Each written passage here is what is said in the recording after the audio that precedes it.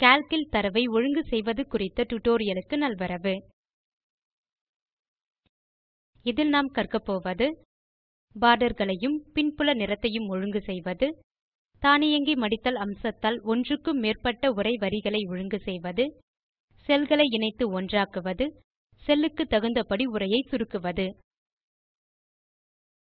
இங்கு பயனாவது GNU Linux மற்றும் லிப்ரியாஃபிஸ் தொகுப்பு பதிப்பு 334. கால்க் இல் பார்டர்களை ஒழுங்கு செய்வதை முதலில் கற்கலாம். நம் பெர்சனல் பைனான்ஸ் trackerஒட்ஸ் பைல் ஐ திறக்கலாம். பார்டர்களை ஒழுங்கு செய்வதை ஒரு குறிப்பிட்ட செல்லுக்கு அல்லது ஒரு தொகுதி செல்களுக்கும் செய்யலாம்.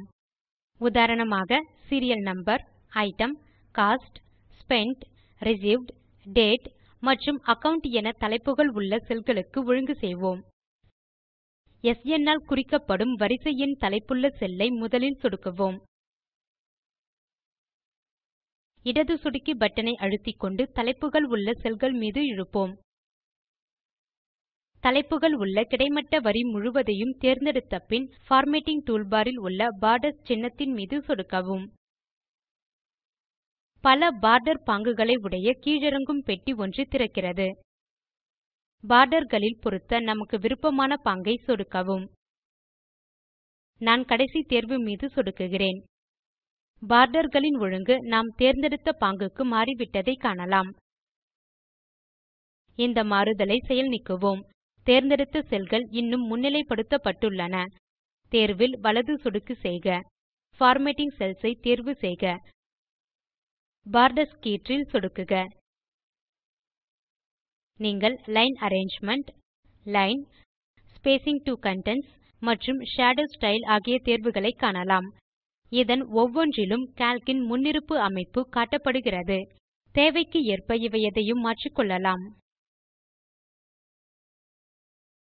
யூசர் டிஃபைண்ட் இன் கீழ் ஒரு சிறிய முன்பார்வை சாளரத்தை காணலாம். இது தேர்வை முன்பார்வையிட உதவும். டிஃபால்ட் இன் கீழ் மூன்றாம் தேர்வை தேர்ந்தெடுக்கிறேன். அது முன்பார்வை சாளரத்தில் காட்டப்படுகிறது. ஸ்டைல், விட்த் மற்றும் கலர் ஆகியவற்றையும் மாற்றுகிறேன். மீண்டும் அவை அனைத்தும் முன்பார்வை சாளரத்தில் காட்டப்படுகின்றன. ஸ்பேசிங் டோ கன்டென்ட்ஸ் என்பதில் சிங்க்ரோனைஸ் தேர்வாகி உள்ளது. அதாவது எல்லா விளிம்புகளுக்கும் ஒரே இடைவெளி தரப்படுகிறது. நாம் அதை தேர்வு நீக்கலாம். மேலும் வசதி போல விளிம்பின் இடைவெளியை அமைத்துக்கொள்ளலாம். டாப் மற்றும் பாட்டம் விளிம்புகளை 1.4 பாயிண்ட் என மாற்றுகிறேன். பலவித நிழல் பாங்குகளை நீங்களே மாற்றி பார்க்க விட்டுவிடுகிறேன்.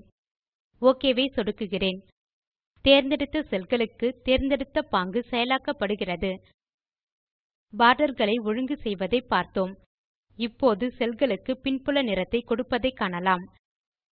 இதற்கு பார்மேட்டிங் டூல்பார் இல் பேக்கிரவுண்ட் கலர் என்ற தேர்வை கால்க் கொடுக்கிறது.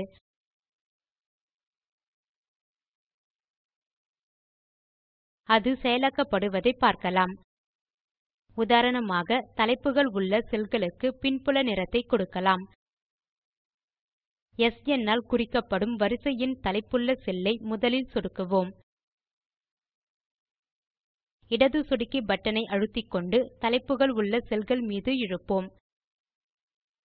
தலைப்புகள் உள்ள கிடைமட்ட வரி முழுவதையும் தேர்ந்தெடுத்த பின் பார்மேட்டிங் டூல்பார் இல் உள்ள பேக்கிரவுண்ட் கலர் சின்னத்தின் மீது சொடுக்கவும்.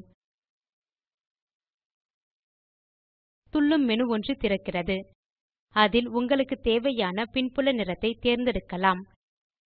நாம் கிரே மீது சொடுக்கலாம். நீங்கள் தலைப்புகளை உடைய செல்களின் பின்புல நிறம் சாம்பலாவதை காணலாம். கால்க் உரைகளின் பல வரிகளை ஒழுங்கு செய்ய தேர்வுகளை தருகிறது. முதலாவது தானியங்கி மடித்தலை பயன்படுத்துவது. தானியங்கி மடித்தல் ஒரு பயனர் ஒரே செல்லில் பல வரிகளை உள்ளிடுவதை அனுமதிக்கிறது. இதை செயலாக்குவதை பார்க்கலாம். இப்போது பெர்சனல் பைனான்ஸ் trackerஒட்ஸ் ஷீட் இல் ஒரு காலி செல்லை சொடுக்குவோம். உதாரணமாக செல் எண் B12. செல்லில் வலது சொடுக்கி பின் பார்மேட் செல்ஸ் தேர்வில் சொடுக்கவும். உரையாடல் பெட்டியில் அலிக்ன்மென்ட் கீற்றில் சொடுக்கவும். உரையாடல் பெட்டியின் கீழ் விராப் டெக்ஸ்ட் ஆட்டோமேட்டிக்கலி தேர்வில் சொடுக்கி பின் ஒக் ல் சொடுக்கவும். டைப் செய்க this is ah personal finance tracker. It is very useful.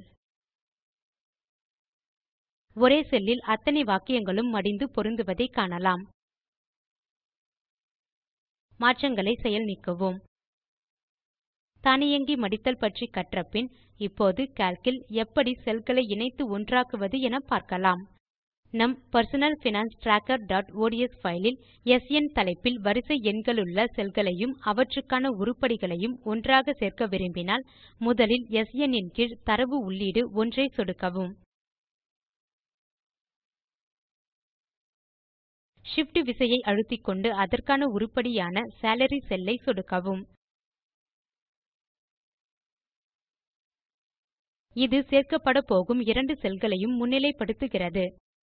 அடுத்து மேனு பார் இல் பார்மேட் பின் மெர்ஜ் செல்ஸ் தேர்வு மீது சொடுக்கவும். துள்ளி தோன்றும் பக்கப்பட்டியில் மெர்ஜ் செல்ஸ் தேர்வில் சொடுக்கவும். 2 செல்களிலும் தெரியும் உள்ளடக்கங்களை ஒரே செல்லுக்கு நகர்த்த தோன்றும் உரையாடல் பெட்டியில் ஸ் ஐ சொடுக்கவும். தேர்ந்தெடுத்த செல்கள் ஒன்றாகிவிட்டதையும் மேலும் உள்ளடக்கங்களும் ஒரே செல்லில் இருப்பதையும் காணலாம்.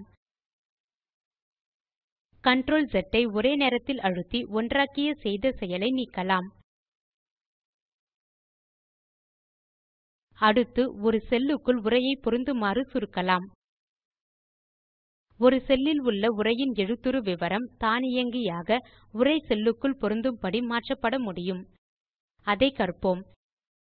B14 என்று குறிக்கப்படும் செல்லில் இந்த உரையை டைப் செய்யலாம். This is bore they month of January. உரை செல்லுக்குள் பொருந்தவில்லை என்பதை காணலாம். உரையை செல்லுக்குள் சரியாக பொருந்தும்படி சுருக்க B14 செல்லில் சொடுக்கவும்.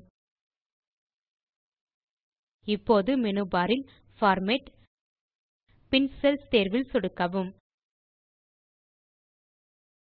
மாறாக செல்லில் வலது சொடுக்கு சொடுக்கி பார்மேட் செல்ஸ் இல் சொடுக்கவும். பார்மேட் செல்ஸ் உரையாடல் பெட்டி தோன்றுவதை பார்க்கலாம். உரையாடல் பெட்டியில் அலிக்ன்மென்ட் கீற்றில் சொடுக்கவும். உரையாடல் பெட்டியின் கீழ் shrink to fit sell size பெட்டியில் குறியிட்டு பின் ஒக் ஐ சொடுக்கவும். நீங்கள் B14 செல்லில் உள்ள உரையின் எழுத்துரு விவரம் செல்லுக்குள் பொருந்தும்படி எழுத்துரு அளவை குறைத்து தானியங்கியாக உரை மாற்றப்பட்டதை காணலாம். மாற்றங்களை செயல் நீக்குவோம். இத்துடன் கால்க் மீதான இந்த டியூட்டோரியல் முடிகிறது. சுருங்க சொல்ல நாம் கற்றது கால்க் இல் பார்டர்களையும் பின்புல நிறத்தையும் ஒழுங்கு செய்வது, தானியங்கி மடித்தல் அம்சத்தால் ஒன்றுக்கு மேற்பட்ட உரை வரிகளை ஒழுங்கு செய்வது, செல்களை இணைத்து ஒன்றாக்குவது, செல்களுக்கு தகுந்தபடி உரையை சுருக்குவது. முழுமையான பயிற்சி ஸ்ப்ரெட்ஷீட் practiceஒட்ஸ் ஷீட் ஐ திறக்கவும். எல்லா தலைப்புகளையும் தேர்ந்தெடுக்கவும். தலைப்புகளுக்கு நீல நிற பின்புலம் நிறம் கொடுக்கவும்.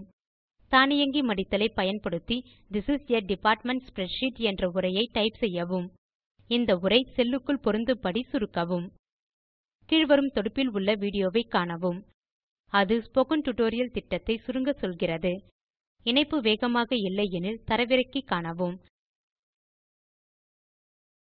ஸ்போக்கன் டியூட்டோரியல் திட்டக்குழு ஸ்போக்கன் tutorialகளை பயன்படுத்தி செய்முறை வகுப்புகள் நடத்துகிறது. இணையவழி பரீட்சையில் தேர்வோருக்கு சான்றிதழ்களும் தருகிறது. மேலும் தகவல்களுக்கு மின்னஞ்சல் செய்யவும் contact@spoken tutorial.org. ஸ்போக்கன் டியூட்டோரியல் பாடங்கள் டாக் டு எ டீச்சர் திட்டத்தின் முனைப்பாகும். இதற்கு ஆதரவு இந்திய அரசு துவக்கிய MHRD இன் ஐசிடி மூலம் தேசிய கல்வித்திட்டத்தின் வழியே கிடைக்கிறது. மேலும் விவரங்களுக்கு spoken tutorial.org/nmeict-intro. தமிழாக்கம் கடலூர் திவா.